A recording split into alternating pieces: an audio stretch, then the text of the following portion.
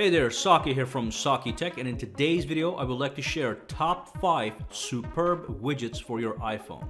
Yes, iPhone has widgets and you can reveal them by swiping to the right from the home screen, swiping to the right from the today's screen, or swiping to the right from the lock screen. Now this will be the first part of the top 5 widget series, so make sure to subscribe and stay tuned for the sequel videos. Links to those videos will be down in the description below.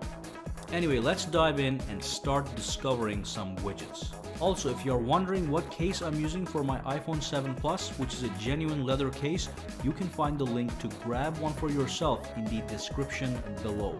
Alright, let's get started. Alright, so the first widget I'm going to talk about is a weather clock widget. Now the reason I like this widget is simply because it is quite pretty. So basically this is the widget right here, weather clock, and then if you scroll over, you'll see the widget right here in its full glory, and that's the weather clock widget. Now you can go into the app if you want.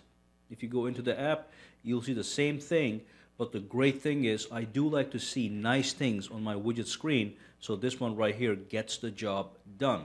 Now what I really like about this widget is if you look at the time, it's 10 o'clock right now, so right then and there you see an icon that indicates the current weather conditions, which means it is sunny and partly cloudy. So when the clock hits 11 o'clock, it's going to have a new icon right in that little space, and it's going to tell you what those current conditions are.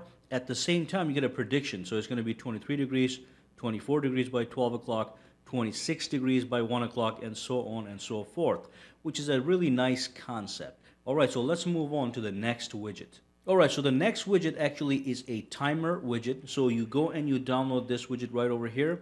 It says Widget Timer. Now this is exclusively a widget timer. This is designed to be a widget. You can still launch this and you're going to see a nice little timer. But what I like is if you swipe over again and go to the widget screen, you can start the timer right here, or you can stop it, right? But if you tap this arrow, it expands to give you the full view.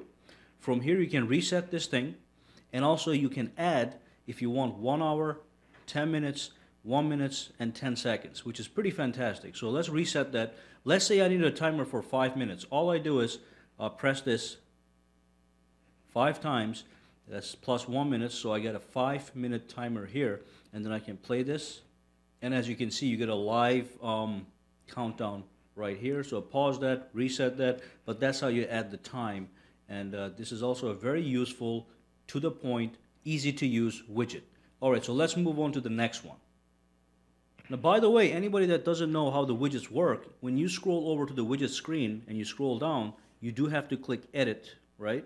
And then when you click edit, it allows you to actually adjust the widget. So if you wanted this widget, you would click plus, and then that goes right there. If you want to remove a widget, you click this and you simply remove it. So click done.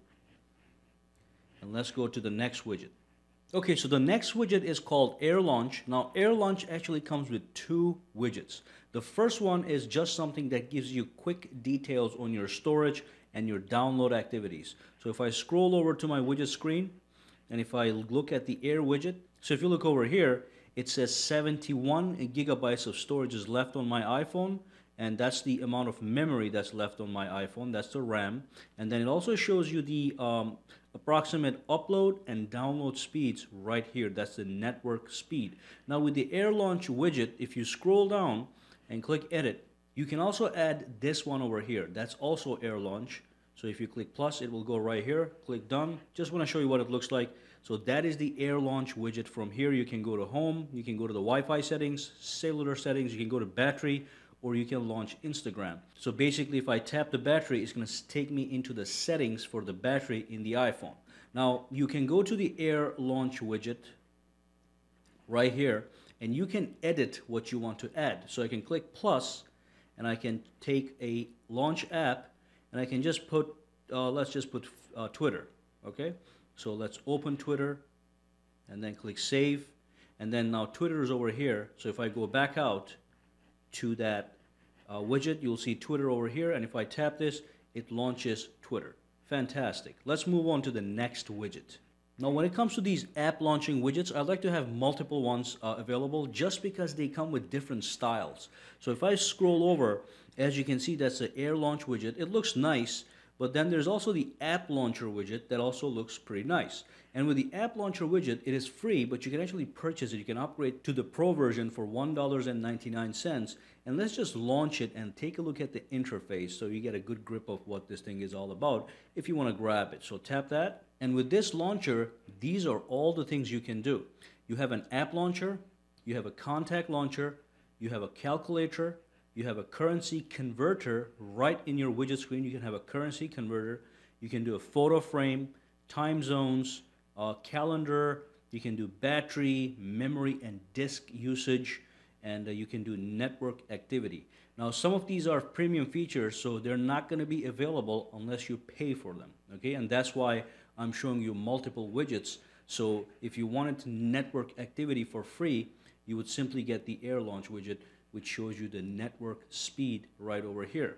Okay, so that's the other widget I want to talk about, this one right here, the app launcher. So if you go into the app launcher again, all you do is you go in, for example, to the app launcher, you tap this, and you create your own apps. Okay, you add the apps that you want to be able to launch, and then you save this, and when you go back to the widget, it's going to reflect the changes you just added in the actual app on the widget. And finally, I don't know about you, but I use a calculator all the time to make calculations. So it's really convenient and kind of fancy for me to have a widget just sitting on the widget screen, which is actually a calculator. And you can see it right over here. Okay. Now, the one that I like to use is Calculator Plus. This is a calculator I use on a daily basis, and this is what it looks like. But the good news is it comes with its own widget, which I like to also use. It's free to get, by the way. So when you look over here on the widget screen, it's in its compact form. But when you tap on Show More, it reveals the full calculator. And from here, I can do some quick calculations and just move on with life. Okay, so that's that. So these are the 5 widgets I want to talk about. We've got the timer. We've got this beautiful weather clock. We've got the AirLaunch widget. We've got an app launcher. And we have a calculator as well as the AirLaunch widget number 2. Absolutely fantastic. And that's the end of this video. Thanks for watching, and make sure to subscribe to sakitech for more top 5 widget videos. Also, if you're wondering what case I'm using for my iPhone 7 Plus, which is a genuine leather case, you can find the link to grab one for yourself in the description below. Again, thank you for watching, have a fantastic day, and make sure you check out my other videos.